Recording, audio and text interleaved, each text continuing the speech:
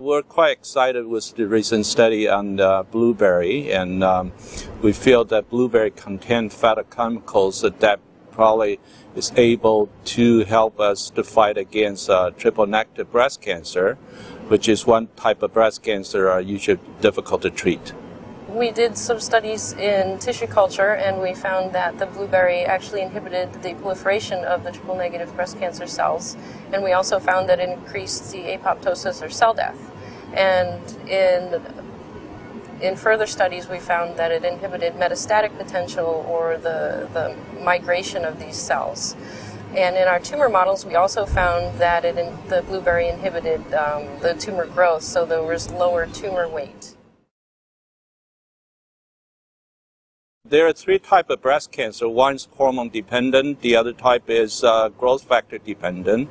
So the third type is neither using the growth factor or hormone. This is referred to triple negative breast cancer. Triple negative breast cancer is an extremely aggressive type of breast cancer, and it has a high potential for metastasis, and the overall survival rate tends to be lower in triple negative breast cancer as compared to estrogen responsive breast cancer.